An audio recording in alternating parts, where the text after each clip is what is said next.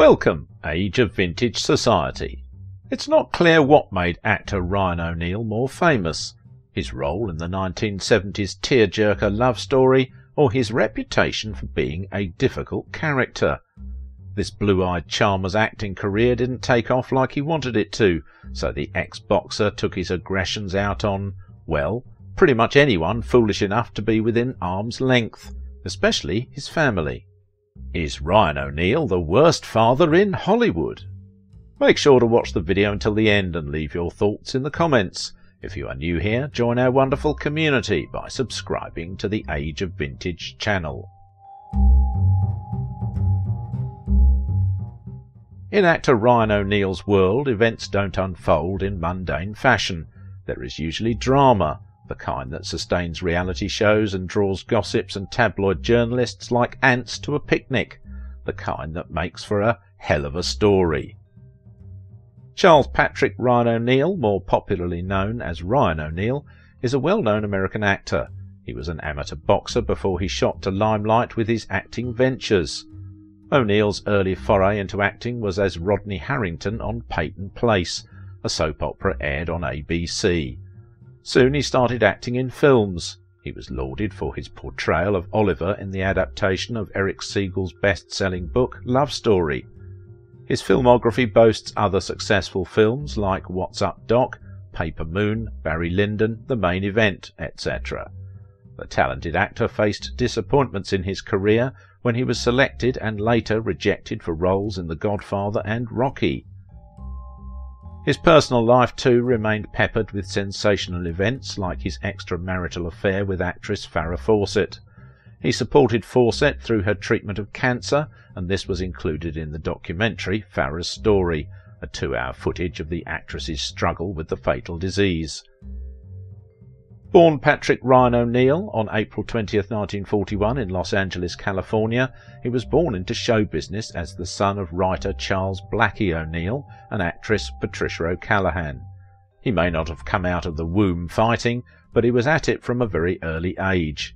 His father built him a boxing ring when he was just 7 years old. In his teens, O'Neal went on to train to become a Golden Gloves boxer at University High School in Los Angeles. As he set off into adulthood, this hot-tempered youth maintained his love for fighting, in and out of the boxing ring.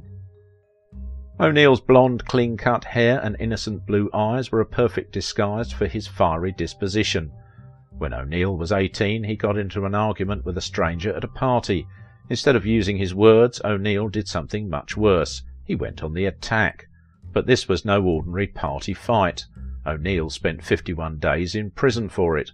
But this incident barely scraped the surface. Determined to make his own way, O'Neal trained to become a professional boxer, competing in 2 Golden Gloves championships in 1956 and 1957. He had an impressive amateur fighting record, 18 wins to 4 losses with 13 knockouts. In the late 1950s, O'Neal and his family moved to Germany for his father's job writing broadcasts for Radio Free Europe. O'Neal continued his schooling at the Munich American High School until he landed his first job in the entertainment industry as a stuntman on the American television series Tales of the Vikings. In 1962 he appeared in a supporting role in the television show Empire. The show did not run long, but he got noticed by casting directors. He married the lovely actress Joanna Moore, but that wasn't all. He also landed a coveted role on America's first prime-time soap, Peyton Place. O'Neal became a star overnight, and he and his beautiful wife quickly became the talk of the town. Fans across America looked up to this perfect couple, but behind the scenes, life proved far from golden. O'Neal and Moore had 2 children, Tatum and Griffin. The kids grew up in Hollywood, the land of excess, and O'Neal and Moore spent more time drinking and doing drugs than they did with their own children. But their problems went beyond neglect. There was something much more sinister happening at the O'Neal household. Because of O'Neal and Moore's partying, the children were frequently forgotten. They often found themselves fading into the blurry background as the party raged on around them. But Tatum O'Neal paints an even darker picture of her home life. She claims that because her parents weren't around, friends of the family abused her. Sadly, this was just the beginning of the tragic childhood her father afforded her. For anyone who doesn't know, Tatum O'Neal is a Hollywood legend. O'Neal holds the title as the youngest actor ever to win an Academy Award. The child star wore an iconic black and white suit with a bow tie when she accepted the Oscar in 1974 for her supporting role in the film Paper Moon. O'Neal starred alongside her father, Ryan O'Neal, in the movie about a con artist team in the 1930s. Despite having no previous acting experience, Tatum commanded the screen with her performance and quickly won the hearts of critics and audiences. And yet, like many child stars, Tatum O'Neal's life was no Hollywood fairy tale. Known for speaking candidly about her struggles surrounding family discord, abuse, addiction, and more throughout the past few decades, the actor has bravely shone a light on the darker side of Tinseltown. "I've stood my ground in life, alone, even against overwhelming forces, with the might and money to crush me. I've purged myself of bitterness and anger and remained open to love. I've kept my moral compass intact and aimed at true north." She added, "I have survived and won." Winning the Oscar for Paper Moon should have been a joyous event for 10-year-old Tatum O'Neal. Instead, the actor told that she felt overwhelming sadness and utterly abandoned in her moment of glory. O'Neal related that neither of her parents attended the awards ceremony. In fairness, Ryan O'Neal was filming a movie in England at the time, and while Tatum did receive a congratulatory phone call from her father, her mother, Joanna Moore, said nothing. "I had little sense of accomplishment. There was no fanfare from anyone who mattered to me." Tatum has also claimed that her father's jealousy boiled over into a violent rage. Ryan reportedly punched his young daughter in the face after she received the nomination. In Paper Moon, O'Neal plays a con man who uses a fake daughter as a way to grift various people out of their hard-earned cash. Given O'Neal's disappointing track record as a father, this wasn't a stretch for him, but while his performance was more than convincing, it was young Tatum who stole every scene.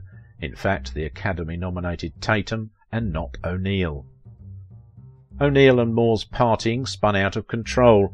It didn't help that Moore tried to patch up her failing career with even more booze and drugs. Everything about their marriage fell into a downward spiral.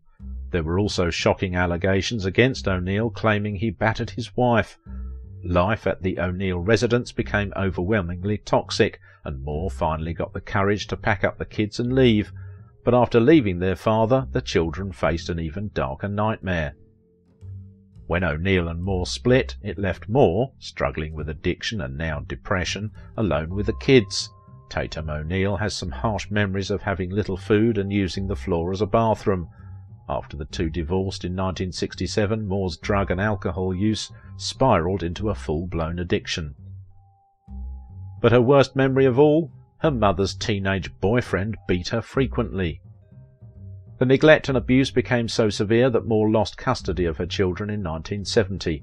Tatum was only 6 years old. Moore continued to act through the mid-80s, but tragically never got sober and was arrested multiple times for alleged DUIs. She died from lung cancer in 1997 at the age of 63. And what about O'Neal? Where was he during all of this? After Joanna Moore lost custody, Tatum O'Neal and her brother Griffin O'Neal went to live with their father. Unfortunately, the actor has claimed that life with Ryan O'Neal wasn't much better. She was exposed to her father's sexual escapades and drug use as a young child. The Oscar winner went on to recount how the love story actor's alleged physical, emotional and verbal abuse affected her. She often asked herself, "Am I going to be loved today?" adding, "It's hard to grow up like that." For his part, Ryan has woven an ambiguous narrative in interviews. He has denied many of his daughter's claims, but also admitted that he was a hopeless father. While O'Neal's ex-wife and children were living a deplorable existence, O'Neal gleefully remarried in Hawaii. This time it was with his Peyton Place co-star Lee Taylor Young. O'Neal proved that he wasn't cut out for marriage. Ryan O'Neal, Beau Bridges and Jon Voight were all approached with the same role, but only O'Neal saw something that the others didn't. And boy, he was right. 1970s Love Story, which would later become the world's #1 Weep Fest, launched O'Neal's career into the stratosphere and even earned him a nomination for Best Actor. America was about to fall head over heels in love with Ryan O'Neal, but even though taking on the film was the right choice, he still made a significant mistake.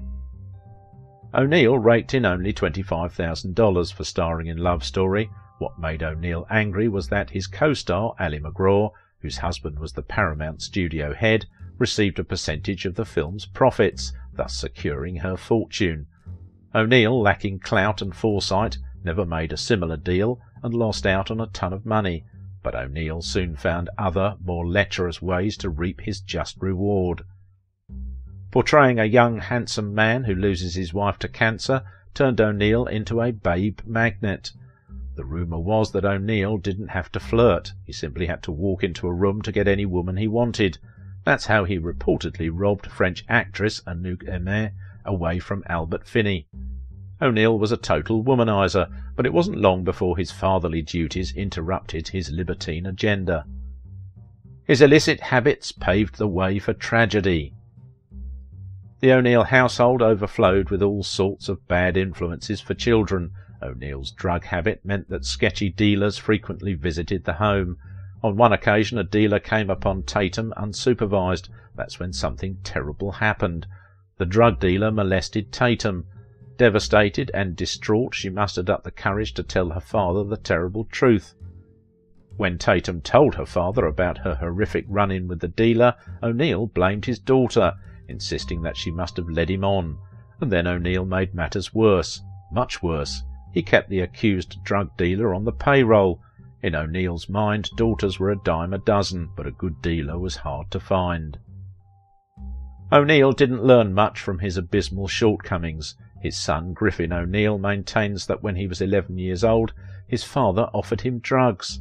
O'Neal absolutely denies this, claiming he'd never share his expensive drugs with anyone, let alone Griffin. But whether the claim is true or not, O'Neal's track record speaks for itself. For O'Neal, his children were never a main concern, and unfortunately they always paid the price. O'Neal's buddy, the $6 million man's Lee Majors, had coupled up with Farrah Fawcett of Charlie's Angels and formed a formidable Hollywood twosome. O'Neal, following Majors' instructions, asked Fawcett out. Like an angel, Fawcett obediently told her husband about it, and he forbade her to go on the date. Maybe Majors realised the potential catastrophe O'Neal's reputation posed and changed his mind, but the damage was already done. O'Neal wanted Fawcett for himself, and with his lusty determination nothing could stop him, not even the $6 million man. It wasn't long after this that Majors had asked O'Neal to take Fawcett to dinner, but it just didn't sit right with O'Neal.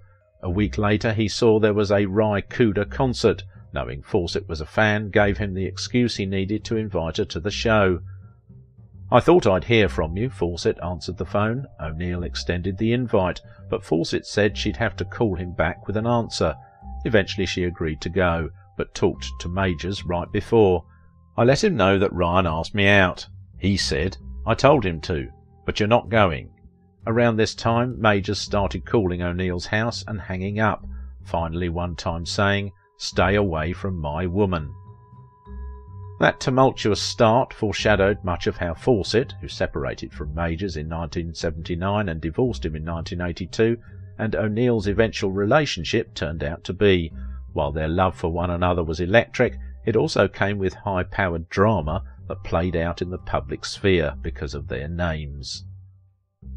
There were times they were the idyllic couple, showering each other with love in front of the press, but then there was the drug abuse and family drama and that infamous 1997 infidelity incident when Fawcett walked in on O'Neal and the General's daughter, actress Leslie Ann Stephenson.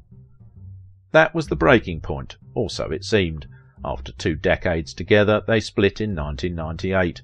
But O'Neal thinks it may have been other things, including her menopause and his attitude. The break may have been what they needed, since it made each of them realise how essential the other was in their lives.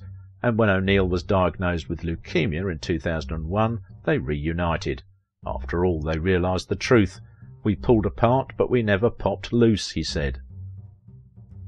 Fawcett took on the role of caretaker, and O'Neal was soon in remission. As fate would have it, the tables turned. Fawcett was diagnosed with anal cancer in 2006, and O'Neal dedicated himself to take care of her. Marriage was never something either of them needed. But when Fawcett's cancer came back with a vengeance, O'Neill made an important decision. Faced with losing her, he proposed, but sadly they never made it to the altar. Just before the priest arrived to officiate the wedding, Fawcett passed away. Instead of saying his vows, O'Neill listened to her last rites. He carried his grief with him until the day of her funeral. It was there that he came face to face with a beautiful stranger. At Fawcett's funeral, O'Neill said goodbye to his partner of 3 decades. At the ceremony, a blonde woman he didn't recognise gave him a hug of condolence. After getting a good look at the blonde funeral attendee, O'Neill realised he was staring at his very own daughter. It all clicked into place when she said, "Daddy, it's me, Tatum." Having not seen Tatum for 5 years, O'Neill hadn't recognised her at all. Unsurprisingly, this awkward reunion reflected the sad state of their relationship. It was a bond beyond repair. O'Neill was spot on with this comment, as his terrible parenting produced a legacy of heartbreak. If you liked this video, don't forget to give it a thumbs up, subscribe if you are new here, and if you want to support my work, please visit my Patreon page. Now it is your turn. What do you think about the life and legacy of Ryan O'Neill? If O'Neill's legacy is his children, then he has a lot of explaining to do. Tatum, Griffin and Redmond all bear the scars of poor parental guidance.